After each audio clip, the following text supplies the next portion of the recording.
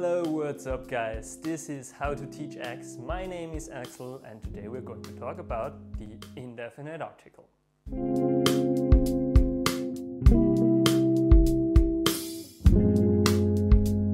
The indefinite article can either be a or an, as in a car or an orange. However, we use a for nouns that start with a consonant, so B, C, F or G and so on. And we use an for nouns that start with a vowel, so A, E, I, O or U. Consequently, the words boy, school and girl turn into a boy, a school and a girl. The words aunt, orange and apple, on the other hand, become an aunt, an orange and an apple. Be careful, however, because it's an apple but a green apple, because the article now refers to the adjective green.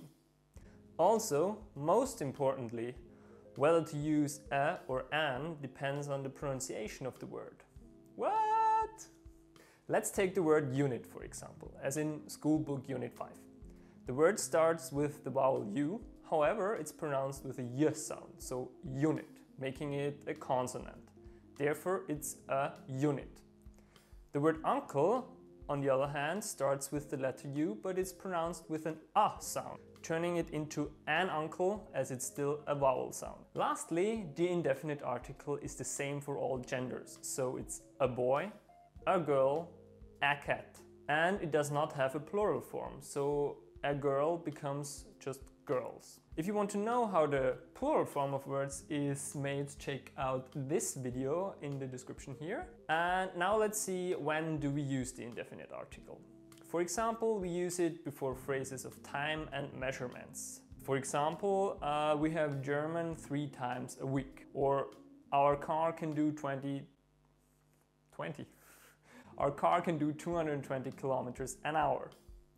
We use it before phrases of jobs. For example, my mother is a nurse or my father is a salesman. We use it with a noun complement. So, for example, if you have a dog and you want to tell him that he's a good boy, he's a good boy.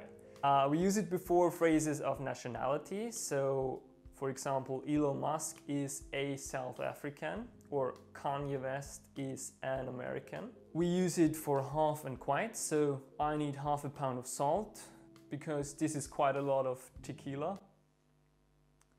Maybe don't use that sentence, but you get the idea.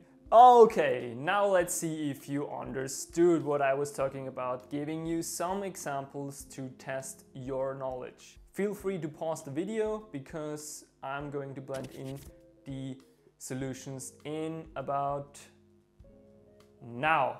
An aunt, it's a burger and it's a cat. Be careful, it's a useless person or a useless person.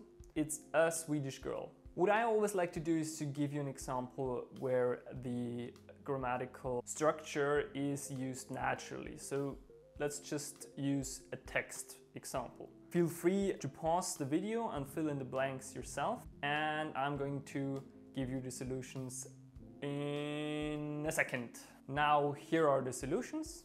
This is Jim. He is a truck driver from America. He is an American. His truck goes only 100 kilometers an hour. It's quite a slow truck.